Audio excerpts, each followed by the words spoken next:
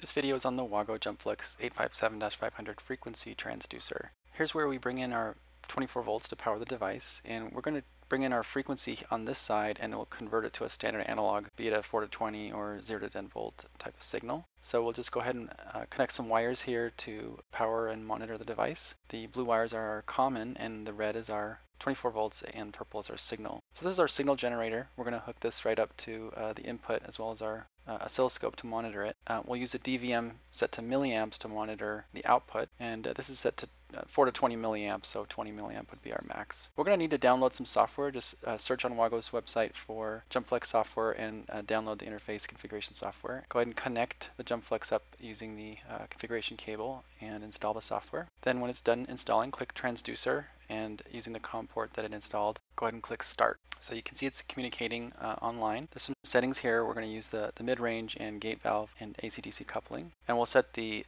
max 20 milliamp output to be 10 kHz. So if we turn our oscilloscope on, you can see it's reading 1 kHz, which is correct, and it's right around 5 milliamps. 2 kHz, you can see, goes to 7.14 milliamps. And our midpoint would be 5 kHz. That should be right around 12 milliamps. So it's tracking really well. We'll go to our full scale just to see that we're seeing our full amount there. So another thing we can do with this device is we can adjust the threshold. So what we'll do is we'll adjust the amplitude down. And this oscilloscope, you can see, is set to 5 volts per division. So I'm going to drop it way down, and you can see now it's no longer registering any frequency. So we'll set our threshold back down to the minimum here, which is less than 0.4 and greater than 1.5 volts. Click right, and then when that's done, you can see now it's registering our 1 kHz signal, and we can just verify at different settings that we're still tracking correctly.